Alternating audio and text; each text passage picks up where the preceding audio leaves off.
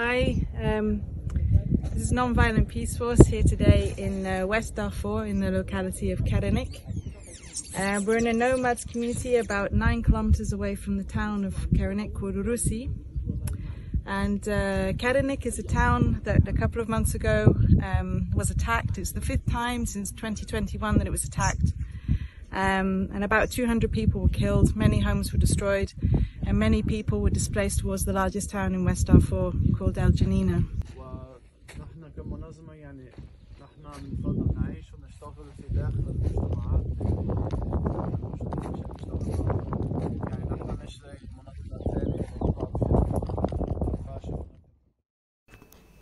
In July of this year, Nonviolent Peaceforce conducted its first outreach mission to Karenik locality.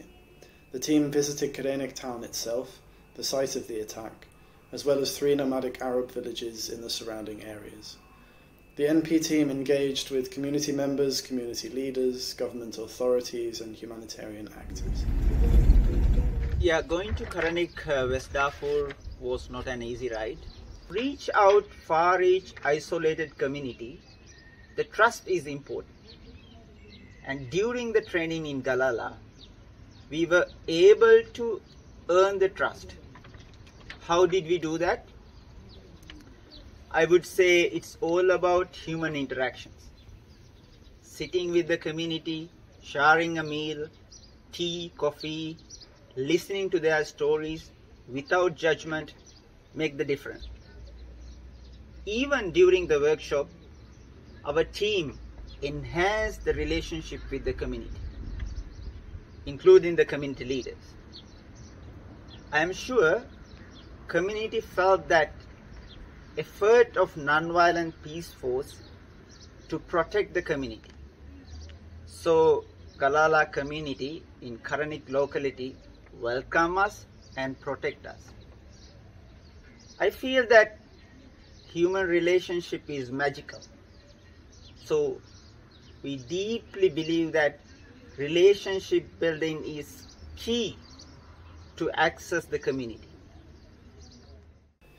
NP, using its non-partisan approach, recognised the importance of working with all members of the community.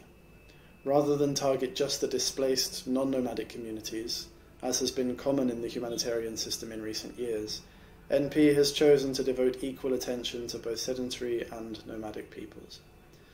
فعلا كان لقاءات طيبة وهم مباشرة يتعرفوا على المجتمع وعرفوا نشاطهم للمجتمع وبعد ذاك هم منو وهم شغالين شنو ده كل المجتمع في وقت وجيز عرف انه ام بي هي ما هي ام بي وماذا تعمل وماذا تقدم.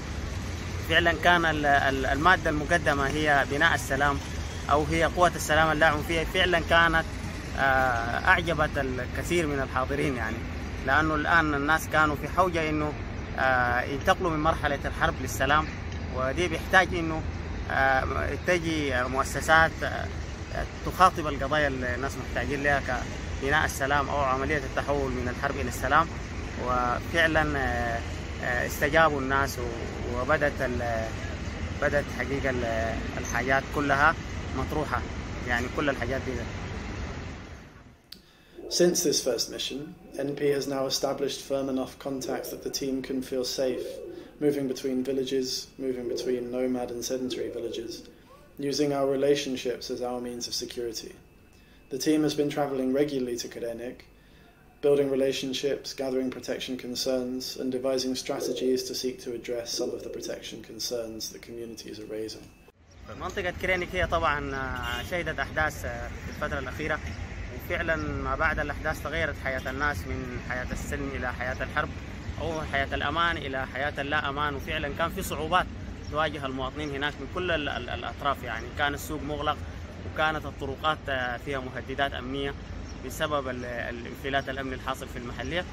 وفعلا كانوا في حوجة إنه يكون في تعزيز للأمن من الأجهزة الحكومية، وكذلك يكون في مبادرات زي الام بي الشغل بتاع ام بي ده عشان برضو يحصل ثاني إعادة ثقة بين المجتمع. وفعلا ام بي خاطبت هذه المشكلة، وفعلا الآن حصل اختراق في العلاقات بين المواطنين المجتمعات في كرينيك، والآن السوق فاتح والطرقات آمنة وكل الحاجات كويسة يعني. التحديات كبيرة بالنسبة للعمل الإنساني في دارفور بصفة خاصة في غرب دارفور. وفعلا المجتمع كان بيتوقع إنه المنظمات يقدموا الدعم المادي والإيواء والكساء وكذلك الحماية وغيرها من الدعم، لكن MB جات بحاجة تختلف تماما من الحاجة اللي كانوا الناس متوقعينها، هي إن هي تقدم السلام نفسه يعني، وتخلي الناس بعد ده ما يكونوا محتاجين للدعم حتى يعني لو تحقق السلام يكون تاني ما في نزوح، ما في لجوء، ما في حوجة للغذاء ولا للكساء ولا للحماية يعني.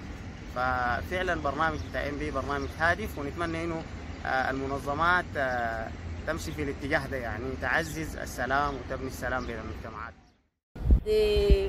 What the reflection that they told us is that the access to the nomad community is not been happening by the other humanitarian who are working in a humanitarian field, but NP made it to have access very simple, because they say the approach that NP is giving them is really touchable. It is like going with their life, their normal life. It is reflecting their normal life. It's not about the luxury, but it is about how they examine it, how they examine those tools. So the NP tools, protection tools, are completely different, and they told us this means NP, if NP enter any place, it will